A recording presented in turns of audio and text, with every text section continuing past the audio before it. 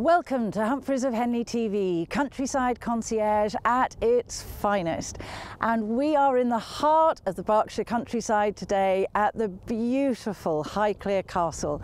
As you can see behind me, the sun is shining on this magnificent building that was really, what you see, the exterior was designed and built mainly in the mid-19th century.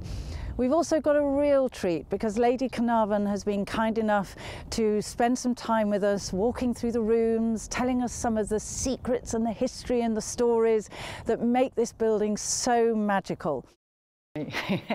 So if we could just have a walk through, it would be lovely to hear. It'd be lovely to show you some of the rooms. A bit of the history and so on of the rooms. After you. So this is the smoking room, I understand. It is. It wasn't actually ever shown on Downton Abbey because this is where we used to keep some of our more precious vases or works of art and furniture. But it's a lovely room, one of my husband's favourites. It's actually a brand new carpet. So from a woman's point of view, I think I'm dead chuffed with it. Some of these things make me so happy.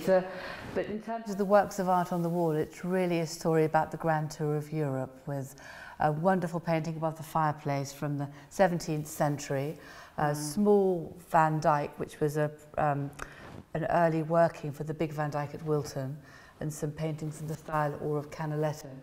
So it's a very lovely, peaceful room with not a huge amount of light, so very good late in the day, and nobody can see what's going on. And with a big log fire going too would be absolutely wonderful. The rooms are sort of en filade, but each one's a different set. And this is the drawing room, which is a wonderful room.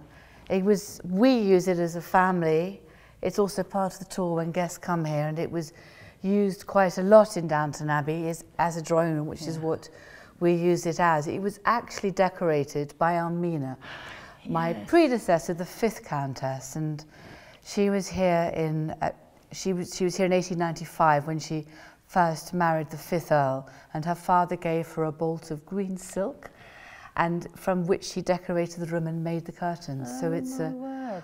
And is it Almina that is reputedly the Dowager is based upon? Is that right? Not at all. No, is it not? no. Almina was an amazing room. Almina was an amazing lady. I wrote a book about her, which has got sold around the world now, actually, and. She lived here in the Edwardian times when there were 60 staff inside and 200 outside, and the house was really busy and full of people and house parties. She then took it into the First World War when she turned it into a hospital with an operating theatre, and her contribution was the greatest because it was trying to heal people and make them well again and return sons, fathers, brothers to their families. Extraordinary. So that was an extraordinary part of the story. So this room is really still a tribute to her. And the piano is from actually 1884, so it's quite an old piano. It's a beautiful Steinway. And do any members of the family play? Yes, some of my sisters play quite well and I play very badly. And I haven't had enough time, but it is, I think, a family home with photographs dotted everywhere. So. And that's one of the lovely things that we've seen, yes.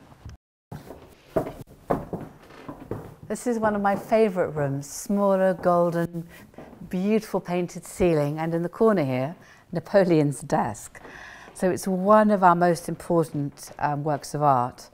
And there's a little sketch of Napoleon standing by the chair you see beside him, Han, beside the desk, Sam,